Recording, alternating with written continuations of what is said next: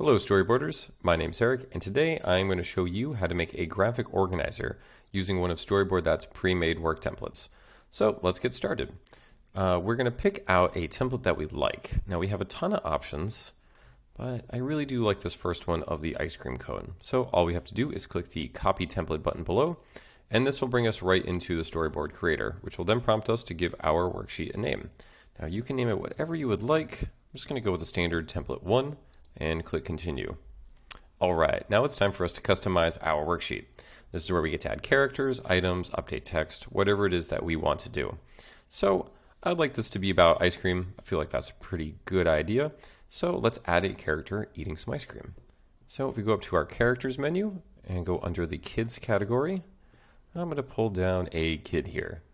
Alright, I like this character. Just drag and drop them into your storyboard, and now we get to customize them. This is where we get to change facial expressions, poses, colors, whatever it is that we want to change. Now when you're all done making the edits to your character, just click the update pose, and there's our character. Now you can move them anywhere you want in your storyboard, as well as resize them. Just drag the corner of the image, make them a little bit larger.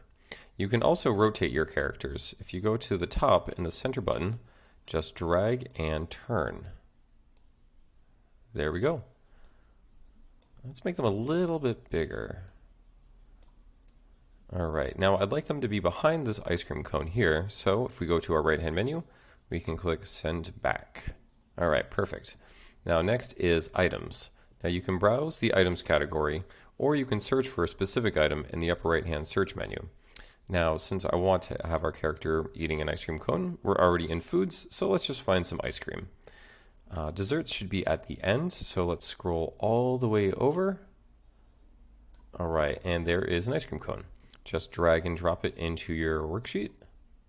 And this item has some image options, so let's see what we got. Alright, we can change the number of scoops on our ice cream, so let's go big. And make some fun color changes. And when you're all done, just click update image. There we go. This ice cream comes a little big, so let's make it a touch smaller and rotate it so it looks like our character's really holding it. Alright, I think that's pretty good.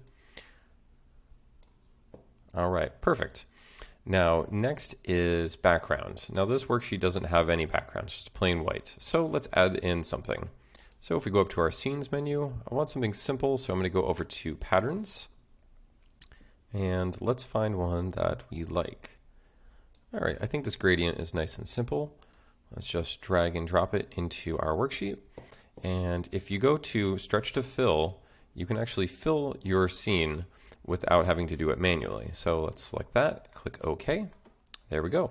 Now when you have your scene in place, all you have to do is send it to the back, and we're all set.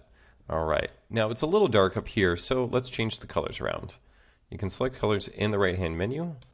So I'm going to have the top white, and I think that yellow is okay, but I think I'd like it to be a little bit lighter pink.